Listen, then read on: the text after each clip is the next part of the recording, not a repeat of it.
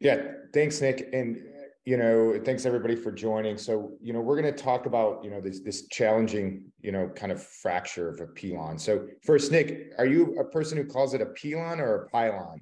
I call it a pilon. I don't know, am I right or wrong? I don't even know. Yeah, I think you're right, because that's what I call it too. But I don't know, but it's always debated. People call it, a pylon or pilon. It's the same thing. It's kind of like when something's broken or fractured, Yeah. it means the same thing.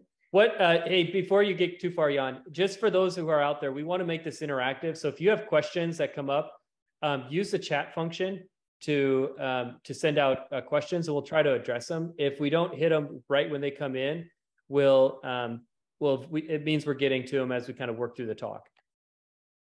Exactly. Yeah. So please use the chat function, and we're going to kind of go over some step by step what a pilon is, how they occur, and how we treat them. And hopefully we'll keep it interesting with some case-based discussion and just kind of some of the basics. And in the end, we want to make everybody a little bit better equipped to handle these injuries. From a rep standpoint, from a surgeon standpoint. So we'll get started here. And here's just some representative x-rays. So basically a pylon or pilon, much more than any ankle fracture, right? That's one of the key things, and someone goes, oh, it's just an ankle on the schedule. If it's a pylon, you better be ready for a little bit more than just maybe a fibular plate and some screws in the medial mal. So goals, we're going to just talk a little bit, patient characteristics, radiograph interpretation. We already went over that. Classification, just to kind of know when we're talking about like, hey, is this a really bad pilon? Like no pilon is a good one. All right, we'll start there. And then acute versus delayed fixation, some of the definitive stabilization. What are we using? Plates, screws, rods, and so forth. So outcomes, this is just important to know when we're talking about this. This is why we get more, I think, stressed out in the operating room, and why we need more preoperative planning for pilon fractures, is that the results are just bad overall, right? This is a quote: pilon fractures can have persistent and devastating consequences on patients' health and well-being. So that's devastating, right? You don't put that in a paper unless it's true. And if you go back here, some of their functional scores are actually similar to some other diseases that you would never think about, right? Diabetes, acute MI, and so forth. So these are just bad actors especially when they're high energy. So usually they happen in younger males, falls, motor vehicle collisions, race day, antics, motorcycles. Risk factors for infection, it's the same as any other fracture we ever deal with that you'll see in the OR, right? I mean, age, obesity, diabetes.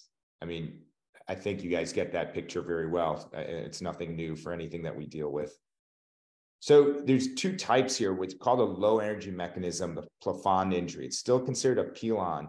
I call this a pilon light, like trauma light. Like it's more of a rotational injury with some impaction. So it's technically not an ankle fracture. There's some semantics there, but these patients tend to do much better. They're like a skier's injury, biking and so forth. They're not high energy, hey, I fell off a roof 15 feet putting up Christmas lights. Had a partner called these a pilonette, a little pilon. Okay, yeah. I like that one too. Yeah. The baby pilon. The baby pilon. So like these are different. So these are not as bad. Like, I had one the other day. I mean, they're more simple reductions and so forth, but they can still have effects in terms of, post-traumatic arthritis, but they're not the ones that we're like, oh man, I'm losing sleep over thinking about what to do all the time. Then you have the high energy, and you can just see this is much definitely a different injury, right? Look at that tibia. Look at this tibia now. There's multiple fragmented pieces. There's a lot of comminution. You can just see how the talus here basically drove through the tibia. So this is just a much higher impact, lots more damage here. And, like we said, the tissue is the issue here. And these are just pieces after debridement. I mean, this is all just morselized. Like you can't reconstruct this. X-rays, once again, we talked about the AP, the mortise, at the mortise, we're still looking at the same thing here, where we're looking at the medial and lateral edges of the talus, and then the lateral, or it's going to be the sagittal view. So we're looking where the talus is under the plafond here. Jan, what's a mortise? Like, just for those that may not get as much plain film.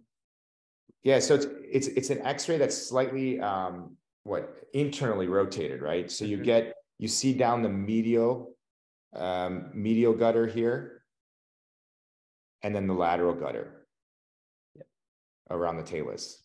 So it's typically internally rotated. It's a carpentry term.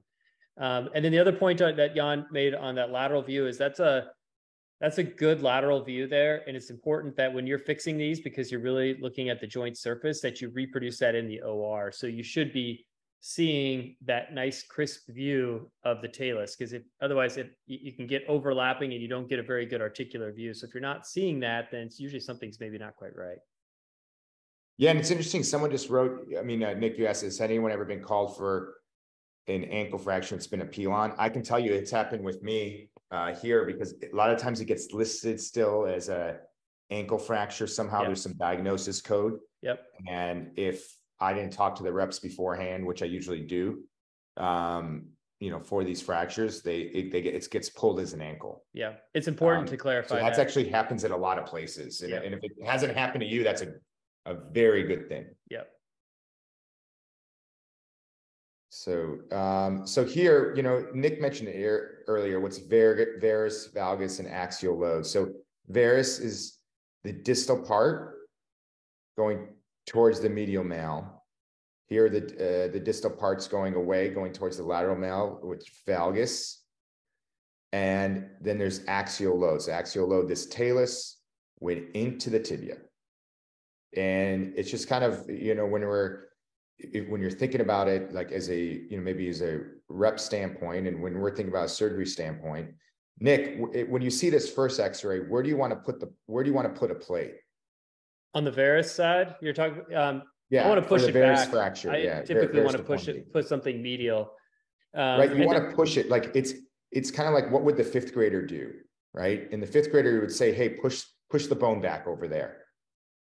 And it's a way to think about where you may need a plate. That might not be your main plate, but it could be your supplemental plate, for the fracture. And the same thing for a valgus.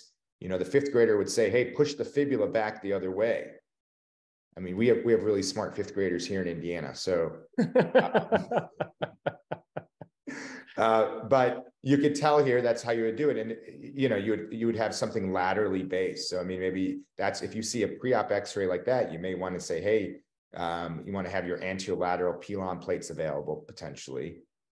And then when you see an axial load injury, once again, what would the fifth grader do? Well, if it's getting pushed up, they want to pull it down. So this is when you can use a distractor or an X-fix to pull it the other way to get your length back. Or a fusion nail.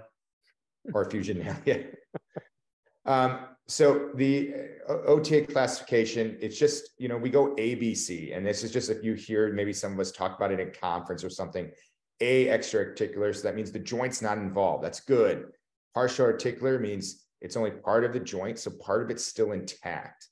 So that's why it's partial, and it's bad, but at least you got part of the joint that's attached to the shaft.